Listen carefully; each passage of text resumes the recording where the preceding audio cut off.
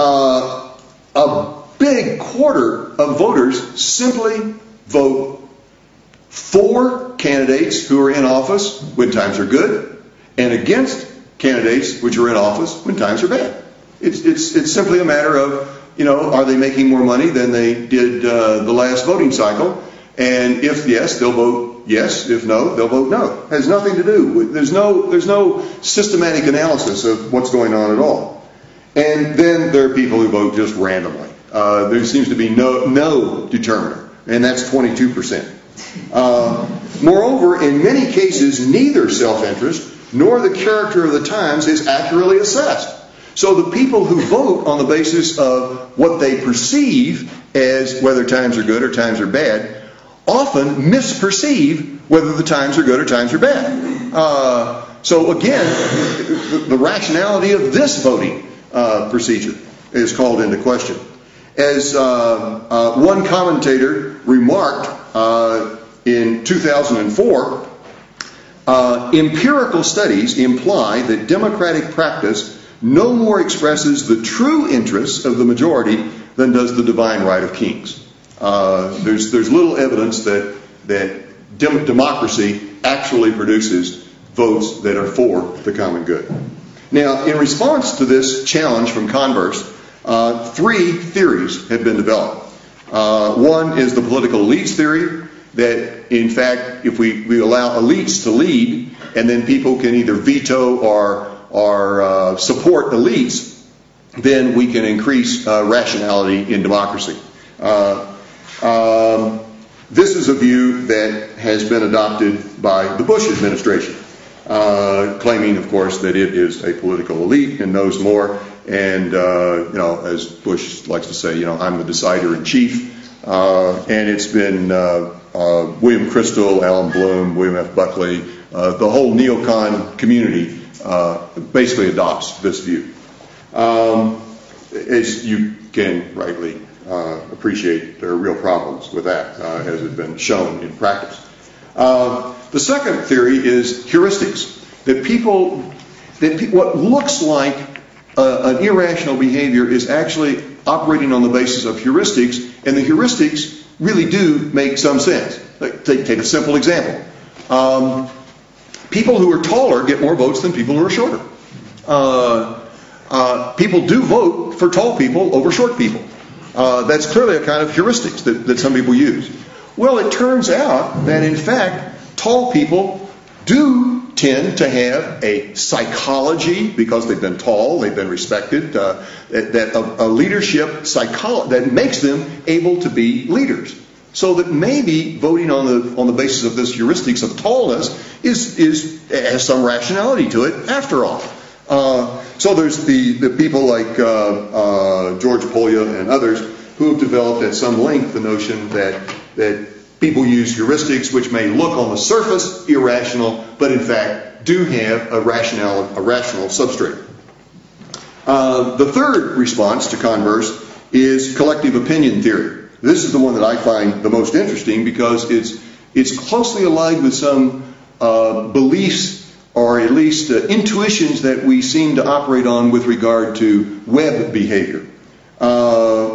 One illustration, for instance, is the search engine Google, which increases intelligence on the basis of collective search responses by users who are mostly non-experts. So that you type in, you do a web search on Google, and then Google records what it gives you a list of responses, and then Google records what's your favorite response, what really is the answer to your question, and then that affects how Google responds to the next person who types in the same search criteria, right?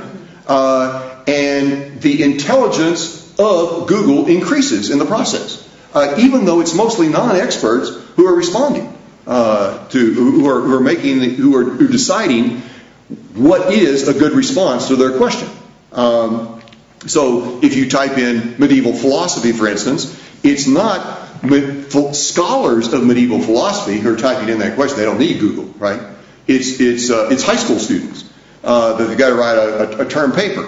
But then they pick some site for medieval philosophy, and use it more than another site, Google records that, and so all this non-expert opinion becomes encapsulated in Google's response system, and it really does increase the rationality of the Google response system, so that now when the medieval philosophy scholar uses Google, it gives him what he wants. Mirabile dictu. Right? Democracy is defended as the primary source of knowledge about the good, sort of by virtue of this invisible guiding hand that manifests itself in what James Soroki calls the wisdom of crowds. Now I turn to the third way in which philosophy has tried to make a contribution to science, technology, and democracy, and this is in the relation between science and democracy. On the one, first, philosophy has tried to help science be more rational. Secondly, philosophy has tried to help democracy be more rational, discover its inner rationality, if you want. And third, now, philosophy has tried to make suggestions, argue for certain kinds of relations between science and democracy. Here's where I'm going to read a little bit more of some of this paper, because here I do have what I take to be an argument that decisions about what kind of research and development is done in science and technology should be influenced, strongly influenced by non-scientists and engineers. And they don't like this idea. What scientists and engineers want is for, in the case of public science funded by the government, they want the government to shovel money over their way, right? Give you another bag of money. And then let the scientists over here decide how to spend, how to allocate. After all, the scientists and the engineers, we're the best ones who know how to spend this money. We know what the cutting edge research is. If you let the hoi polloi make decisions about this, they'll have us investigating all sorts of flying saucer phenomena or something, and it's just a waste of taxpayers' money. And so they try to convince the public that it's in your interest, the public, to give us the money and let us make the decisions. I want to argue that that's wrong, that in fact the public should be involved in making decisions about how the scientists spend their own money. There are three kinds of arguments. The argument here is closely associated with this interdisciplinary field of science, technology, and society studies.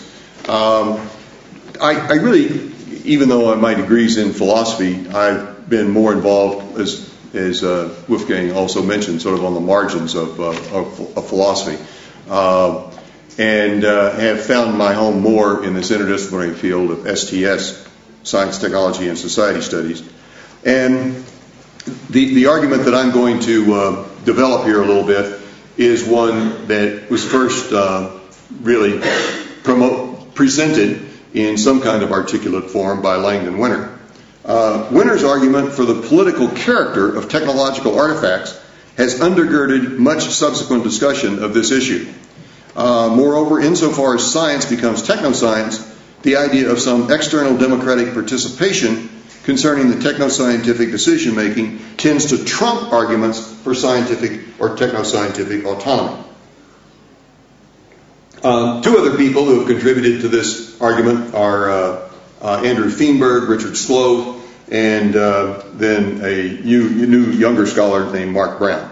So I'm drawing on the work of these other people, but trying to synthesize it in a slightly different way. What I want to argue is that one can distinguish three different kinds of arguments for the justification for democratic participation in technoscientific decision-making. These three kinds of arguments are deontological, consequential, and virtue ethical arguments.